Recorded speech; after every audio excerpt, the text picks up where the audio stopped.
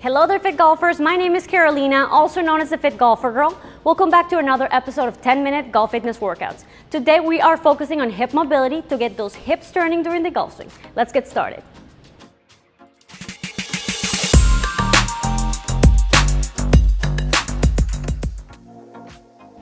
So just a quick reminder of how this is going to go down. I'm going to show you 3 exercises. You're going to do each one of them for 10 reps, back to back to back, and then you're going to repeat the circuit 3 times for a total of 10 minutes for a better golf swing. Let's get started with exercise number 1. All right, so for the hip flexor stretch, you're going to get in a half kneeling position like shown. You can put a pad or a pillow under your knee just so it doesn't hurt. But here's the most important part. I need you to get into a tuck. What people call as tucking your tailbone in, or what I like to call flipping your pelvis up and in. This is the most important part of the whole thing. In fact, as soon as I do it, I already feel that deep hip flexor stretch. By the way, the hip flexor is a muscle located in the front of your hip. Super important and also super tight because we sit down too much. So remember, get into this position. As soon as you do that tuck, you're already going to feel that deep stretch. But here are a couple ways that you can make the exercise a little more intense. So get in position, tuck. Bring it up, bring that arm up. You can move your hips forward a little bit. As long as you do not lose the tuck, it should work. For a little more intensity, you can turn your body to the opposite side of the leg that's being stretched. By the way, the leg that's being stretched is the leg that is back. And then for even more intensity, make sure you stay in that tuck, and then you can hook your hand over with the opposite leg and just open up as far as you can go. Remember, it's all about feeling that good deep hip flexor stretch, so return to starting position and repeat 10 times. Exercise number 2 is a modified pigeon. This one feels so good. Check it out. You're gonna just get on your hands and knees. From here, you're going to take one of your legs and bring it against the opposite side of your body and just get deep in there. Get it as far back as you can.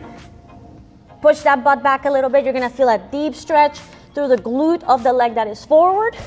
Make sure that you don't feel any discomfort in your knee. Then bring it back and you're gonna repeat on the opposite side. So cross the leg towards the back, sit into that stretch, big stretch in those glutes, and then back to the beginning. You're gonna do 10 reps of this exercise per side. If you're doing them alternating like I am doing them now, you're gonna do 20 total. But just make sure, once again, for any mobility exercise, you're gonna do them very, very mindfully. So make sure that you're sitting into that stretch and intensifying it with every single rep.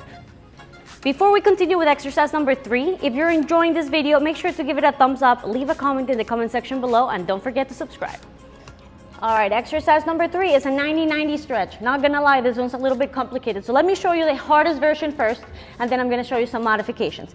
So as you can see, I'm sitting here and I have 2 90-degree angles with my legs.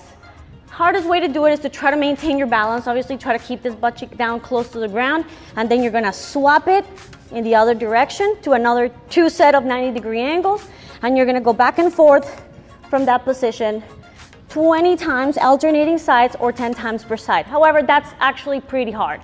So here are a couple things that you can do to make this exercise a little easier. You can lean back a little bit and do the same motion, but holding yourself up with your legs below, just like this. So as you can see, you're gonna be going into 2 90-degree angles. This one's actually fairly simple to do. Just remember, while you're doing this, try to keep the butt cheek of the leg that's coming in as close to the ground as you can. That way you can intensify the stretch, and that's gonna make it a lot harder. Remember, 10 reps per side or 20 alternating if you're doing alternating. And that brings us to the end of this workout. If you enjoyed it and found it useful, don't forget to give it a thumbs up. Don't forget to subscribe and share it with a friend. See you guys for the next one.